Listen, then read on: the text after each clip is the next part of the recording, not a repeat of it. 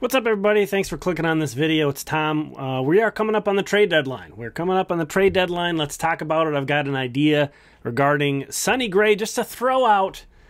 I'm just curious what you think about this, because this has been a topic of discussion of late. I actually brought him up on my recent trade deadline discussion, kind of mentioning that I wouldn't be completely shocked if the Twins traded Sonny Gray. I don't expect it to happen. I would bet against it, but I do see some pathways that this could work. Given the state of baseball right now, there are more teams that want to buy, I think, than there are true sellers, and I think that puts you in an interesting situation when you have a guy on your team who is a pending free agent. You may find another team that sort of has the opposite needs as you, and you may line up well for a trade. So I didn't have a name at the time of that video, and I went out and tried to find some. But basically the idea here for me on a Sonny Gray trade, I understand some people think the Twins should shop him as a complete sell to get a prospect, maybe a high-level prospect, somebody who may contribute to the Major League team next season. I still don't think I can get on board with that. But if we could do kind of a blend, that's how I could see this going down, is if the Twins could trade Sonny Gray, and I think I called it acquire basically the Sonny Gray of bats. So another veteran guy who is about to become a free agent, who can help balance this team out. It's weird to say, but the Twins have enough pitching and not enough offense. So would I be willing to potentially trade a pitcher for, especially someone who's about to become a free agent, for some lineup help? Maybe. But I think you could also potentially sprinkle in sort of a next year buy as well.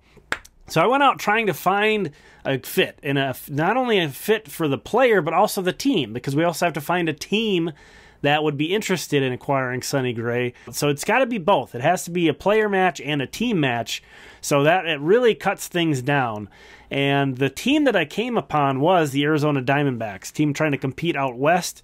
They have some great young talent. They have a great number one in Zach Gallen, a legit number one playoff ace type guy.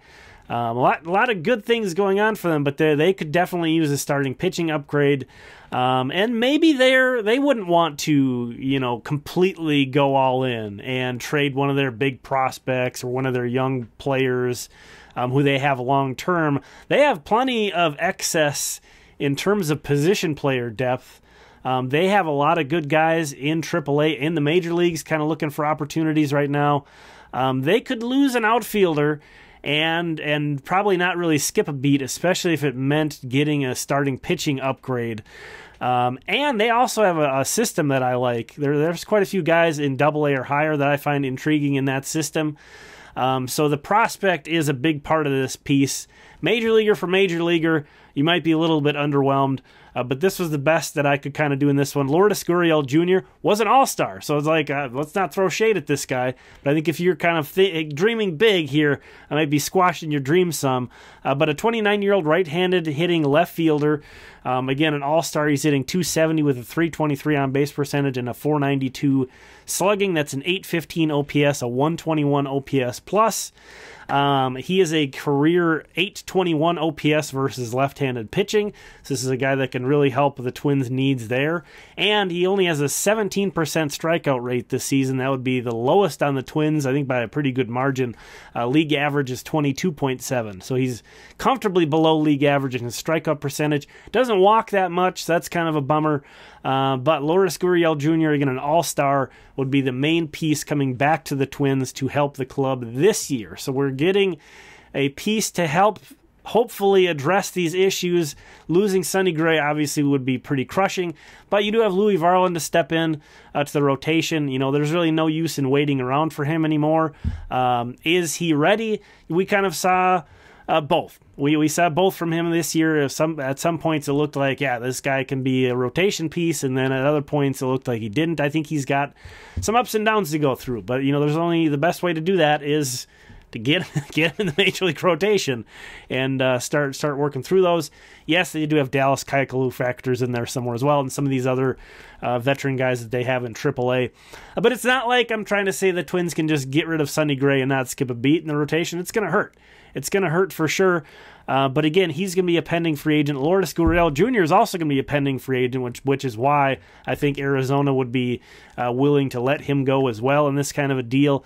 And again, they have some replacements in the outfield that they can fill in. Gurriel's already been DHing a decent amount to kind of get those guys out there in the outfield as it is. The prospect, and you could find someone else in this system, but the guy that stood out to me, who I find intriguing, is AJ Vukovich, who is pretty polarizing. Some publications and scouting sources really love this guy. Some of them really don't believe in him. So it's a high-risk player, 21 years old, drafted in 2020, so that class was kind of impacted. You could see them moving along slowly. Wisconsin guy, so a cold weather guy. You could see him moving along slowly. And also a big-time basketball player in high school, which, that may have slowed some of his baseball skills down as well. But a tremendous athlete with great power. I just think there's a really good chance that this guy catches up. He's 21 years old and in Double-A right now, and more than holding his own. But he's a little rough around the edges, I guess. He's mostly played third base coming into this year, but now he's playing all three outfield positions, including a pretty good amount of center field.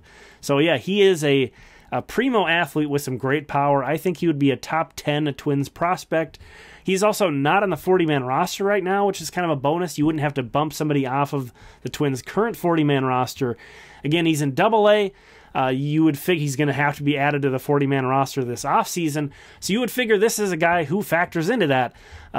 Someone who realistically could be contributing to the Twins next season. So you're getting a guy for this year and a guy potentially as soon as next year. High risk.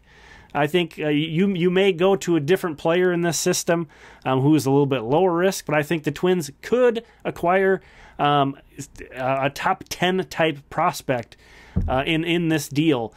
If you're trading Sonny Gray to Lourdes Gurriel Jr., because starting pitching is at a premium. Starting pitching is at a premium, especially this time of year.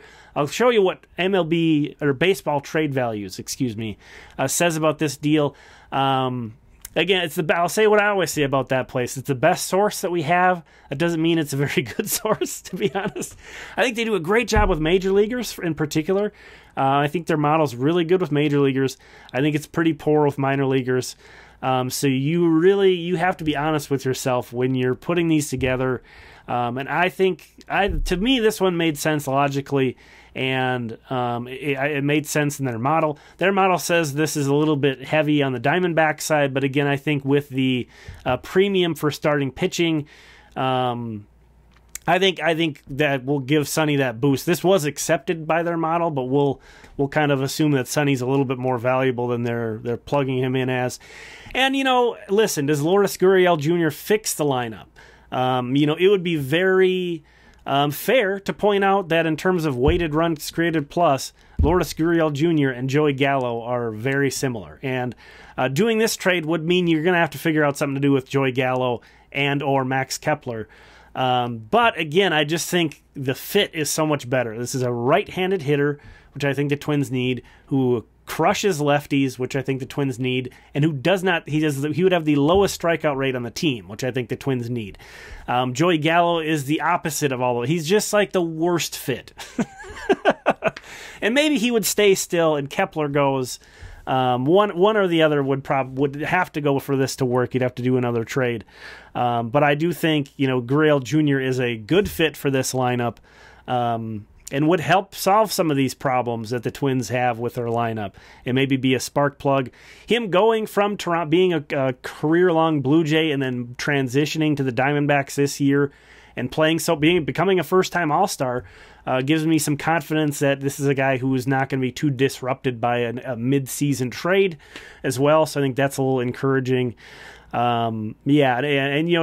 Vukovich isn't your guy and somebody else is, again, I think you can just sort of pencil in a back end of the top 10 type prospect. If you have another name you like with Arizona, he was just the guy that stuck out for me.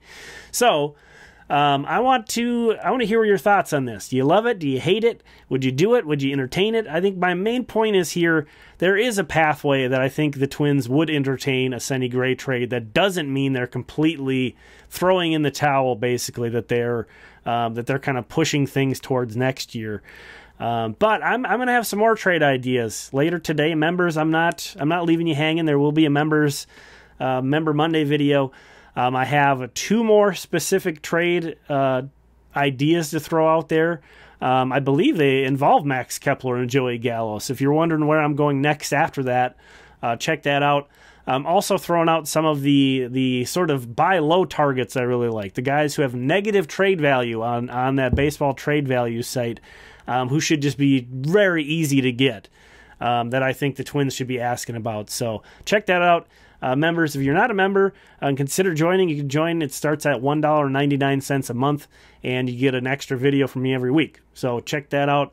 Thanks so much for watching this video. Regardless, again, thanks to all the channel members for supporting the channel, basically sponsoring each one of these videos. I really appreciate it. Here are the premium members, and we'll talk again soon.